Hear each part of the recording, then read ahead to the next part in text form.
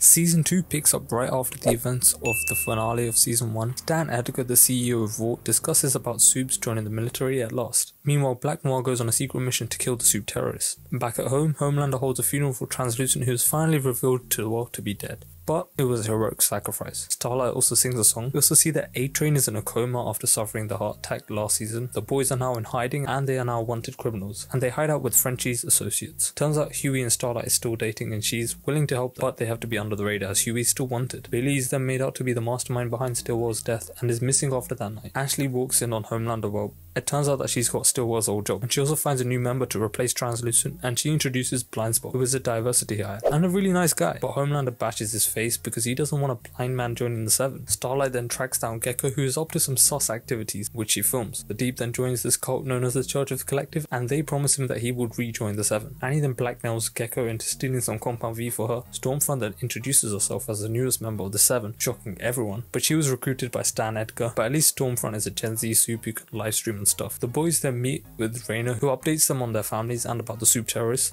but our head explodes.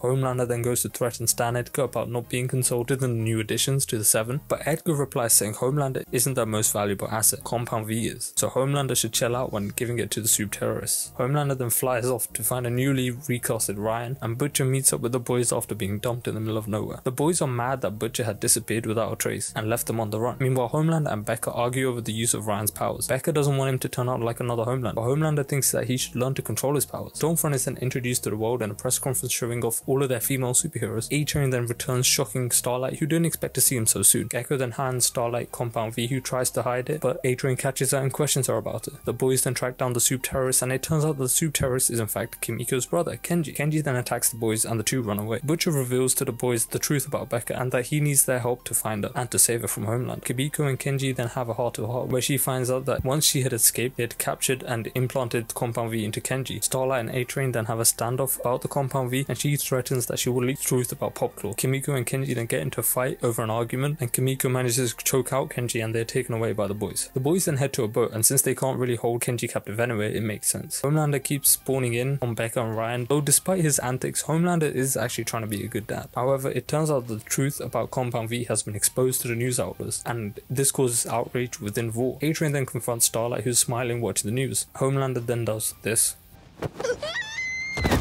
He then berates Becca that Ryan isn't being raised right. The police have tracked down the ship of the boys and they say that the boys are under arrest, and the boys then drive their yacht on the run from Raw. But the Deep is then summoned back in after going through therapy to hunt the boys down, and since they are on water, it makes sense. They then crash into a whale and it's gruesome. The team then exit the dead whale and go underground. Then the Seven arrive on the beach and the Deep apologizes to Starlight, but she disregards his apology. The A-Train then runs ahead to find the boys but gets dizzy and stops. Starlight then runs into Huey and attacks it, but don't worry, they still do like each other. It's just that Homelander is right there. Kenji then drops cars onto Homelander, allowing for the boys to escape. Kenji then runs away and is pursued by Stormfront, who has no regard for civilian casualties. She mercilessly attacks many African Americans who are in her way, revealing her true nature. She then catches up to Kenji, who she then kills as Kimiko watches. Meanwhile, Stan Edgar holds a press conference about Compound V and denies any knowledge of it.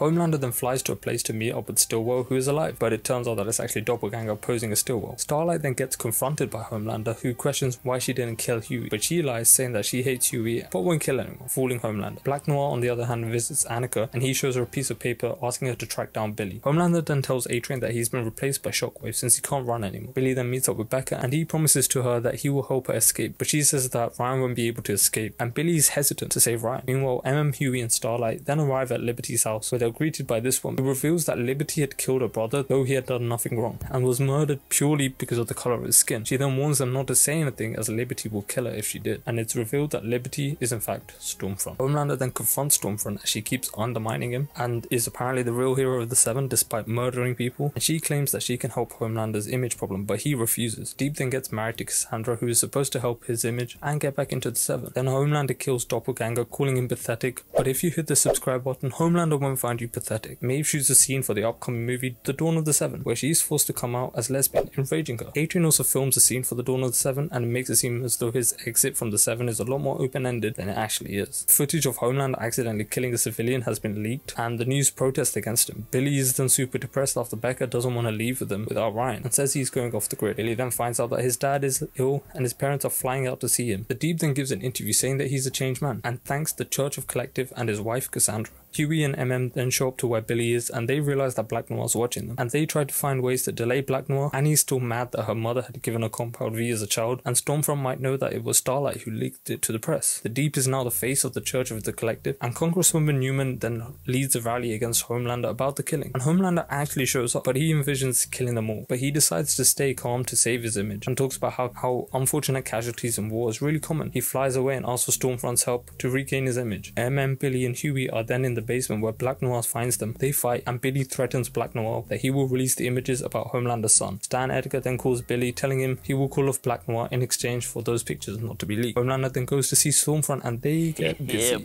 Starlight then gets her tracking chip removed. She then reveals to the boys that she saw emails on Stormfront's computer about the Sage Grove Center, and now they are close to a breakthrough. The Deep then helps Maeve recover footage of the plane crash from season 1, and then the Deep offers his help to A-Train. The boys then head to the Sage Grove Center, where they find Stormfront talking to a patient, and Lamplighter sets him on fire. Basically, this entire center is a place where they administer Compound V into adults, but since Compound V only really works in babies, it gets rejected by a fully grown body. We then see a bunch of flashbacks to the night Mallory's grandchildren were killed by Lamplighter. Basically, the boys had made an offer to Lamplighter to be a spy for them in the 7, but he rejects it and sets Mallory's house on fire, killing her grandchildren. Back in the present, we see that Lamplighter realizes who Frenchie is and pursues after them, but he accidentally lights one of the cells open, allowing the patients to escape. Lamplighter and the boys are then trapped in a room, where Lamplighter reveals that he didn't intentionally kill Mallory's grandchildren when they were in the house. He didn't realize they were in the house, and they realize the only way they can escape is if they team up, and one of the Supes escape and pleads to Billy, Huey and Starlight to let them go, but the Supe accidentally attacks them, causing Huey to get hurt, and Billy shoots him down. Billy and Starlight then take Huey to the hospital. Meanwhile, MM, Frenchie and Kimiko take Lamplighter to meet up with Mallory, who wants to kill Lamplighter, but Frenchie convinces her otherwise. Stormfront reveals the truth to Homelander that she's basically a Nazi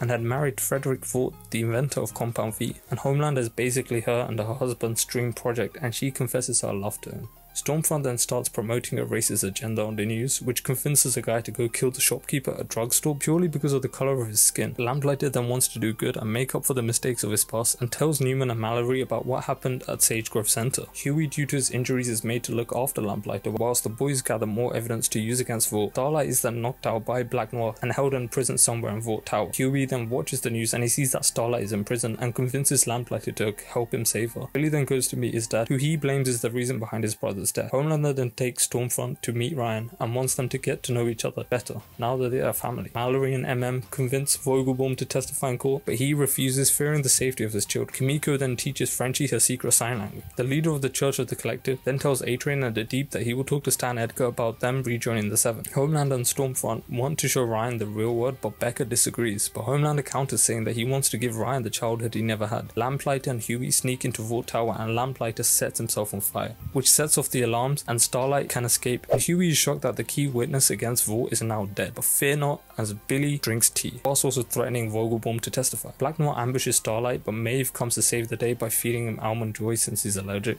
to it. Then at the Congress hearing, Vogelbaum testifies against Vought, but people's heads start popping left, right and center, including Vogelbaum's. This shocks everyone, including the boys who are watching this from their left. Mallory and Newman find out that the government has allowed for the use of Compound V in the military. Becca then escapes the compound after Ryan calls her a liar for hiding the truth about him being a superhero. The boys are then scrambling for a new witness, and Starlight claims she knows of one. She then tries to get the secret witness to confess, which turns out to be Maeve, who says she doesn't care about this stuff anymore. Stan and the leader of the Church of the Collective then hold a meeting about the newest member of the 7, and the Deep is allowed to rejoin since taking in 2 would show that they're too desperate, and also because Stormfront is racist. Becca then finds the boys, and Billy promises to find Ryan, and Billy also gets a call from Stan Edgar. Billy and Edgar then hold a deal. Edgar will free Ryan but keep him away from Becca, and Edgar fears that Stormfront and Homelander are out of control. Billy then remarks that saying Ryan is the only one that can control Homelander, and Edgar says that Stormfront has made him uncomfortable with her racist views. A-Train then crashes into the car of Huey and Starlight, showing them evidence that Stormfront is a Nazi, and that he is now even for Starlight saving his life, and also he wants to join the 7, but he can't if she's in it. The files about Stormfront then get leaked to a news channel, enraging Stormfront, who flies away to Vought Tower and finds out everyone hates her. The boys then use a sonic device to make Homelander and Ryan suffer in pain. Becca and Billy then save Ryan, and he sends them back to Mallory, saying that he couldn't split them up despite his deal with Edgar. Stormfront then attacks the boys, flipping the car with Becca and Ryan. Then in the coolest scene out of the series so far, Starlight and Kimiko team up to fight Stormfront. Then Maeve shows up out of nowhere, and the 3 then beat Stormfront, but she manages to escape but finds Becca and Ryan. Becca then attacks Stormfront,